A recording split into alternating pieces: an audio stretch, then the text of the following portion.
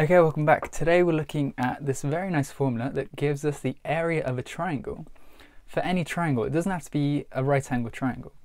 And essentially it's a half times A times B times sine of the angle C. And it's important when we're dealing with these letters that we use this convention where the side of length little a is opposite the angle of capital A. And this is the same for B and C. So we've got these opposite relationship here between the angle and the length.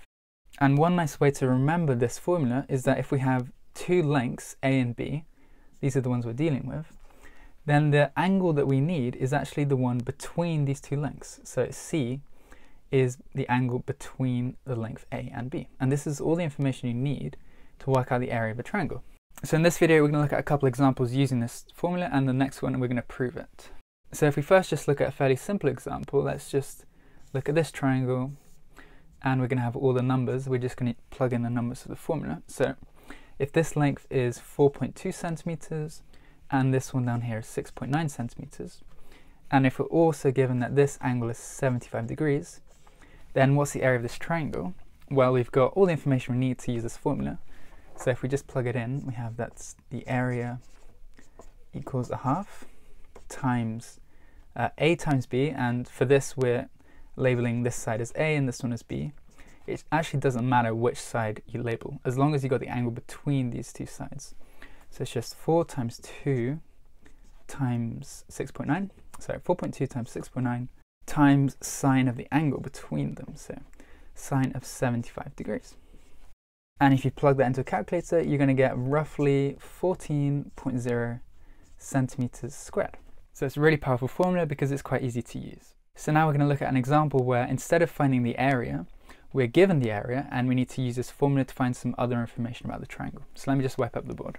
So for this example, we're dealing with this triangle. Doesn't matter too much what it looks like, but we're told this information. So this length is 5 centimeters, this one is 6 centimeters, and now this angle is x degrees, and this is something we don't know. So the problem is to work out what x is, given that the area equals 12 centimeters squared. And this is something we can do because we've got all the information except one variable, so we can just plug it in and then rearrange. So if we do that, we have 12, which is the area. This equals a half times A times B, which is the length for the two sides, so 5 times 6, and then times the sine of the angle between them, which is this one, and this is x, so this is what we don't know. So we can just rearrange for sine of x.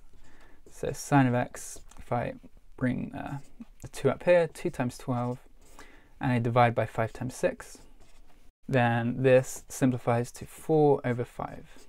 And so to find x, we just need to invert sine. So x is going to be sine to the power of minus 1, the inverse of sine of this stuff, of 5 over 4.